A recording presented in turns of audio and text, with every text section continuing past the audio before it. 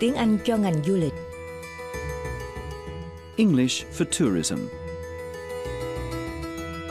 Quỳnh Liên và toàn ban tiếng Việt Đài Úc Châu xin thân chào quý bạn. Các bạn đang nghe bài học 3 trong loạt bài tiếng Anh căn bản cho ngành du lịch và phục vụ. Loạt bài này gồm 26 bài, được biên soạn để giúp các bạn giao tiếp dễ dàng với khách nói tiếng Anh. Mỗi cuộc đối thoại đề cập đến một đề tài quan trọng trong ngành phục vụ. Xin các bạn đừng lo lắng nếu như các bạn không hiểu bài vào lúc đầu. Hầu hết cuộc đối thoại sẽ được nhắc lại, giải thích và thực hành ngay trong bài này hay trong những bài sau. Cứ cuối mỗi 2 bài, các bạn sẽ được nghe toàn bộ cuộc đối thoại và các bạn có lẽ sẽ cảm thấy ngạc nhiên khi thấy mình chẳng những có thể hiểu nhiều mà còn tự nói được nhiều câu tương tự đến như thế. Bài học 3. Thủ tục nhận phòng. Lesson 3. Checking in. Trong bài 3, các bạn sẽ học cách chào hỏi khách tại quầy tiếp khách, cũng như học cách nói số phòng. Các bạn sẽ tập cách nói tắt chẳng hạn như I'll, tôi sẽ, we'll. chúng tôi sẽ, cùng là học giới từ chỉ nơi chốn. Các bạn cũng sẽ học và thực tập những kiểu nói lịch sự và cách nói không và có. Cuộc đối thoại sau đây cho thấy thủ tục đón khách như thế nào. Các bạn sẽ gặp tiếp viên của chúng ta, anh Leo. Hi, I'm Leo. Làm thủ tục nhận phòng cho khách, cô Mona White. Hi, I'm Mona White. Và cha cô là Jack Webber. Hi, I'm Jack Webber. Người mới từ Melbourne tới. Thế nhưng trước hết, xin các bạn đừng quên một khía cạnh văn hóa quan trọng khi trực tiếp gặp gỡ khách. Các bạn phải mỉm cười và nhìn vào mặt khách. Nếu không, người Tây phương có thể hiểu lầm. Họ có thể nghĩ rằng các bạn không quan tâm hay thiếu lễ độ.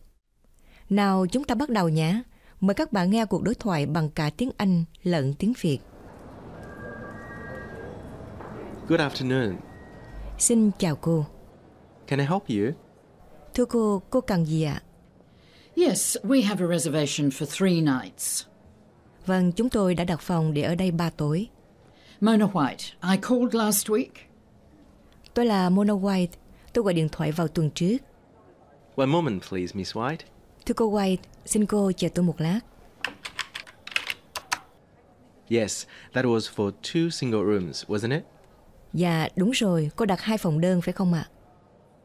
I've reserved rooms 402 and 403 for you. Tôi đã giữ phòng 402 và 403 cho cô. Are they quiet rooms? Những phòng đó có yên tĩnh không? Well, they are facing the street, Dạ, 2 phòng này quay ra đường.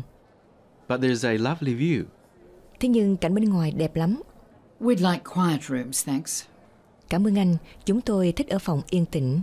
Of course. Đương nhiên rồi. Mời các bạn nghe Leo chào hỏi khách. Good afternoon. Can I help you? Xin chào cô. Cô có cần tôi giúp gì không? Tới đây, xin các bạn lưu ý là Can I help you? là câu hỏi đầu tiên khi chúng ta chào đón khách hàng trong cửa tiệm, văn phòng hay ở khách sạn. Nào, mời các bạn thực tập. Mời các bạn nghe và lặp lại. Can I help you? Can I help you? Good morning. Can I help you? Good afternoon. Can I help you? Mời các bạn nghe anh Leo báo cho khách biết anh ấy đã giữ phòng cho khách. I've reserved rooms 402 and 403 for you. Tôi đã giữ phòng 402 và 403 cho cô. Số lầu thường được đặt trước số phòng.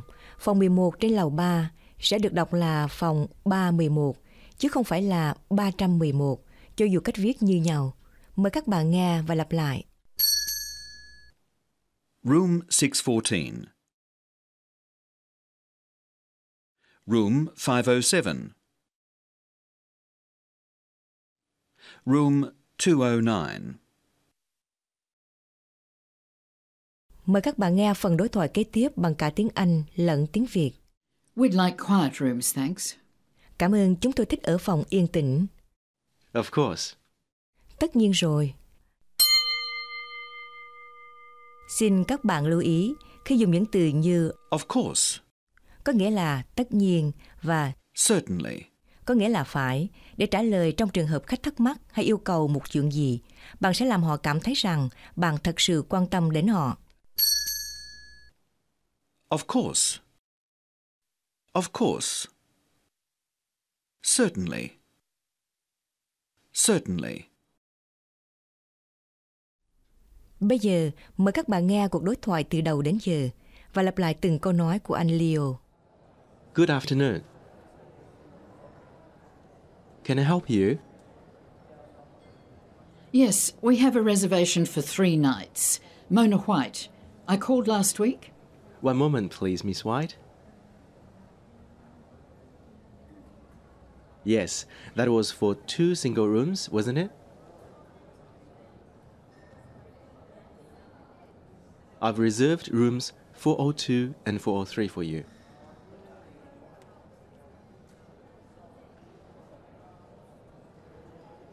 Are they quiet rooms? Well, they are facing the street. But there's a lovely view. We'd like quiet rooms, thanks. Of course.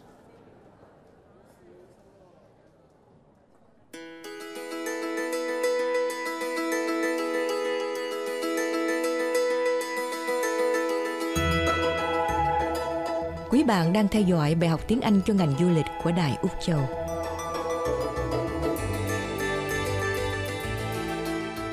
Bài học 3. Thủ tục nhận phòng. Lesson 3. Checking in. Mời các bạn lắng nghe những từ và cụm từ mới trong khi tiếp tục theo dõi cuộc đối thoại. I can put you in rooms 311 and 312. Tôi có thể để quý vị trọ ở phòng 311 và 312. They're at the rear of the hotel. Đây là hai phòng nằm ở mặt sau khách sạn. Mona? Mona. That's much better, thank you. Vậy thì hay quá, cảm ơn anh. Mona? Mona. Yes, Dad? Dạ, thưa ba. I'd like a view. Ba thích phòng nào có thể ngắm cảnh bên ngoài. Oh. Is there a view? À, bên ngoài hai phòng ấy có quang cảnh gì không? Not really. Dạ không. Well, we want our rooms together.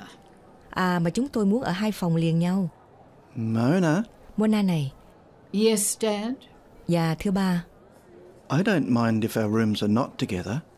Đối với ba, ở cách phòng cũng chẳng sao. I'd like a lovely view. Ba thích ngắm cảnh đẹp. Oh. À, vậy hả ba? I'll see what I can do. Để tôi xem sao nhé. Mời các bạn nghe lại những câu sau đây. I can put you in rooms 311 and 312. Tôi có thể để quý vị trọ ở phòng 311 và 312. They're at the rear of the hotel. Đây là hai phòng nằm ở mặt sau khách sạn. Xin các bạn lưu ý đến giới từ chỉ nơi chốn. Sau đây, chúng tôi sẽ đề cập đến một vài vị trí trong khách sạn. Mời các bạn nghe và lặp lại, và đặc biệt chú ý đến cách sử dụng giới từ In, on, và at. mặt trước khách sạn, At the front of the hotel. mặt sau khách sạn, At the rear of the hotel. trên lầu 4, On the 4th floor. trong phòng đợi. In the lobby. Bây giờ mời các bạn để ý xem anh Leo trả lời như thế nào khi cô Mona hỏi anh về quang cảnh bên ngoài. Is there a view? Bên ngoài có quang cảnh gì không? Not really. Dạ không. Not really. Đôi khi trả lời Yes. hay No.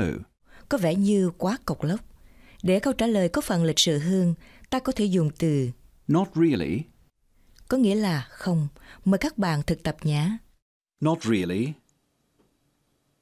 Not really. Mời các bạn nghe lại phần sau đây. I don't mind if our rooms are not together. I'd like a lovely view.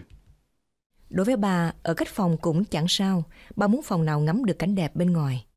Oh. Vậy hả ba? I'll see what I can do. Để tôi xem sao nhé. Chúng ta hãy thử xem hình thức rút gọn được sử dụng như thế nào nhé. Leo nói, I'll see what I can do. để tôi xem sao nhé. Và Jack nói, I'd like a view. tôi thích ngắm cảnh. Những từ được nhấn mạnh trong hai câu vừa rồi được sử dụng theo dạng rút gọn, tức là dạng cho phép chúng ta nối hai chữ thành một chữ. Đây là cách nói rất thông dụng trong tiếng Anh. Nếu không, tiếng Anh của các bạn nghe sẽ có vẻ nặng nề hay quá trịnh trọng. Muốn nói gọn lại, thông thường ta nối âm cuối của chữ thứ hai với chữ thứ nhất. Thí dụ, I would. tôi muốn, tôi sẽ, trở thành I'd. I have. tôi đã, trở thành I've. vân vân. Chúng ta sẽ tập nói rút gọn trong suốt loạt bài này. Nhưng bây giờ chúng ta thử tập nói rút gọn chữ Will. I will. tôi sẽ, trở thành I'll. You will. ông hay bà sẽ, trở thành You'll. Bây giờ chúng ta hãy thử tập nói rút gọn nhé. Xin các bạn nghe và lặp lại. I will. I'll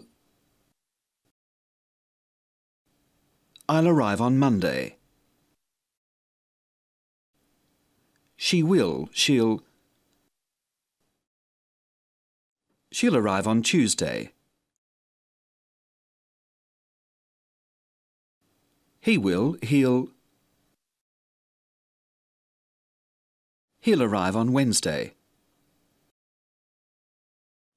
It will. It'll arrive on Thursday. We'll arrive on Friday.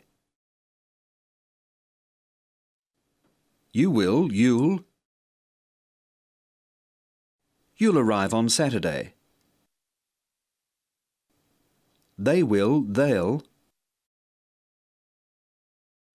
They'll arrive on Sunday.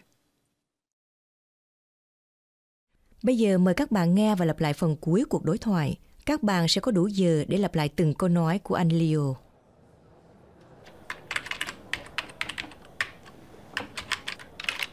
I can put you in rooms 311 and 312. They're at the rear of the hotel.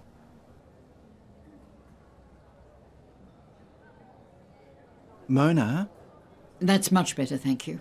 Mona? Yes, Dad? I'd like a view. Oh. Is there a view? Not really.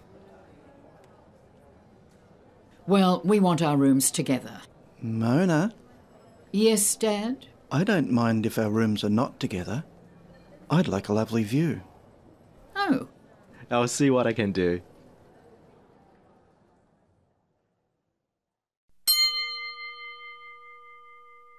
Và sau đây là bài vè để giúp các bạn học và thực tập với hy vọng các bạn có thể nhớ được ít nhiều những gì vừa học trước khi chúng ta sang bài mới. Can I help? Can I help? Can I help you? Of course, madam. I'll see what I can do. Can I help? Can I help? Can I help you? Of course, madam. I'll see what I can do.